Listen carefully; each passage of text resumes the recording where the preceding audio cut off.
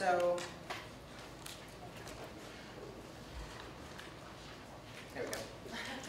Programming conference, and I can't figure out how to work the slides. I'm Sen. I do film photography, so a lot of work in the darkroom, and was unsatisfied with darkroom timers, which is what I'm going to talk about here, designing a better alternative. I also design a lot of blinky art things, and pretty much just this one thing that doesn't blink, which is what I'm going to talk about here.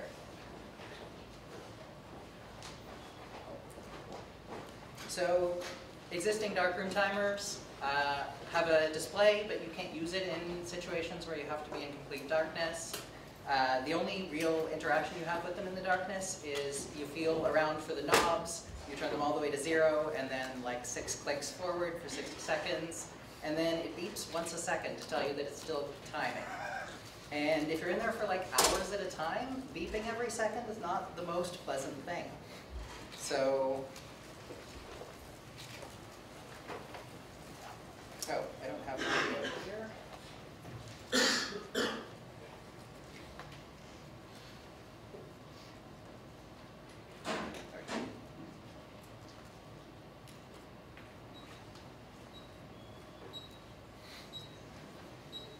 Are you actually getting any audio? Yeah. Yes? So yeah, you push the button, it times for many minutes, and you get a beeping every second for hours at a time. It's not super pleasant. So I wanted to design a new device that used as much automation as possible so you didn't have to reset it between each step. Your hands are in chemical baths between all these steps too, so the timers end up like coated in various chemicals, which is not ideal. And it's just having to fumble around in the dark between each step is not great. So I wanted to design something that you could set up in the light and it would time everything in the dark without having to interact with it very much. And I wanted something that also didn't beep at me every second for hours at a time.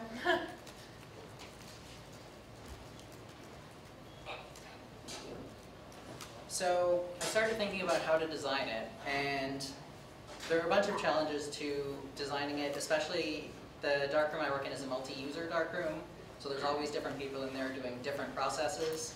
So storing programs in a flexible way is hard. My first thought was having like a directory for each person so they can store their own programs that they do. But as you get more people, it's just going to be a pain scrolling through. Intelligible speech output in open source turns out to be hard. There's Festival and a couple of other ones, eSpeak. None of them are super understandable, and especially listening to them for hours at a time gets annoying pretty quickly. Off-the-shelf hardware also has a lot of blinky lights on it. Pretty much everything has like bright blue power LEDs these days, which is not great in the dark room. A lot of our equipment has electrical tape over all of its power lights, but I wanted to design something that wouldn't require that ideally. And timing is obviously time critical. Cloud services are not always great at replying very quickly, and if I was using cloud for any of this, I wanted it to not be critical, so I didn't want the whole thing to stop timing if the cloud service was down. So I ended up building it with a bunch of off-the-shelf parts that I found in Toronto, clouds, lasers, and a lot of Ruby code to tie it all together. So hardware-wise, I used a Raspberry Pi, which if you haven't used it before, it's a little circuit board, maybe this big. They're like $30, they run Linux, and you can do a lot of cool like real-world applications with them, this being one of them. There's a barcode reader attached to it to actually read the programs. The processes are all stored in the darkroom on sheets of paper with all of the instructions, which chemical goes in, at what temperature, for how long. So I ended up using a 2D barcode printed on that to actually store the whole program so that you don't have to store them in the timer. You just print them on a piece of paper, you show it to the reader, and it knows all of the steps. And I built this panel with some buttons on it just to say, okay, go to the next step now. And the panel's mounted so you can just hit it with your hip so you're not getting it coated in strange chemicals, which is probably better for everyone.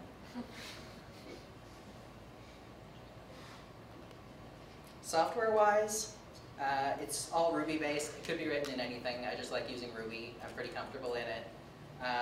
It's a modular architecture so that I can test it on my laptop using my keyboard as the buttons and console output instead of speech, and then load that code into the darkroom with a different config file and have it use actual speech output and the physical buttons for controlling it. I'm using a cloud speech generation service called Sarah Voice. It's free for like small numbers of words per day, but pretty much any personal project falls within their limit. It's really good speech. It's like very intelligible.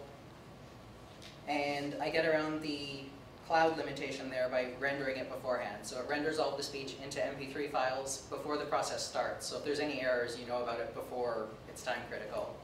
And then it just plays those MP3s at the right time through speakers. And I wrote a JavaScript-based web tool to generate the barcodes that get printed on each of the sheets. There's an example of one of the sheets here with all the instructions and a barcode in the corner. And this is what the Aztec barcodes look like that we're using in this project. So that barcode contains basically this CSV file, which says each step, how many seconds to time it for, what to display on the LCD, and a couple of other fields to indicate whether or not to turn the lights on the unit on. So if you're working on steps in the light, you can actually see the steps that are happening.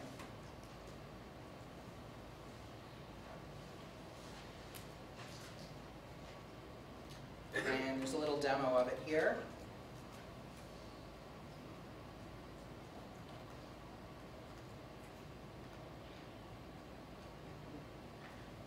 That did not work at all.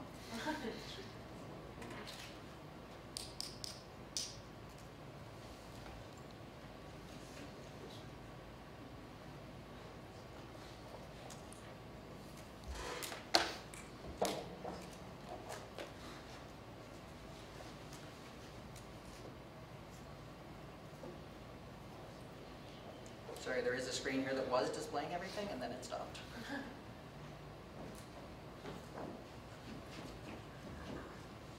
Okay, I'll just have the small demo then instead of trying to go full screen. So,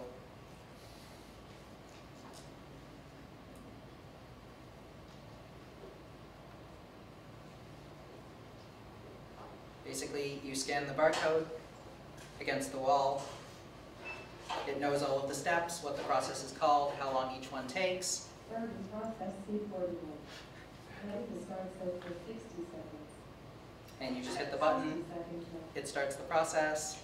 It plays like wood block sound once every 5 seconds. I played with the timing a bit and that seemed like the best. It's not annoying, but it still lets you know that it's working. The display's on for this one because it was just a demo process. In tray-based processes, it would normally be off. And then it warns you when there's 5 seconds left, and then tells you when you can take the stuff out of the chemicals. Ready to start development 3 minutes and 30 seconds. And then it knows what the next step is. 30 seconds left. You press the button, it starts the next step, and it just works through the steps that you put in the barcode one by one until you're done. It also can control the LCD on it, so it turns the backlight off when you're supposed to be in the dark, and it turns it back on when you're in a light step, which has actually turned out to be useful because it helps you find the light switch, which could be a problem before. It's just a little bit of light, but it's useful enough to help you find where you're trying to go.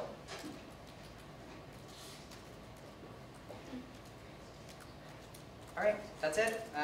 Full information, code, everything is at that URL. It's all on GitHub and hardware specs and everything. I try to document all of my projects such that anyone else could replicate them if they wanted to. So pretty much everything is up there. And thank you.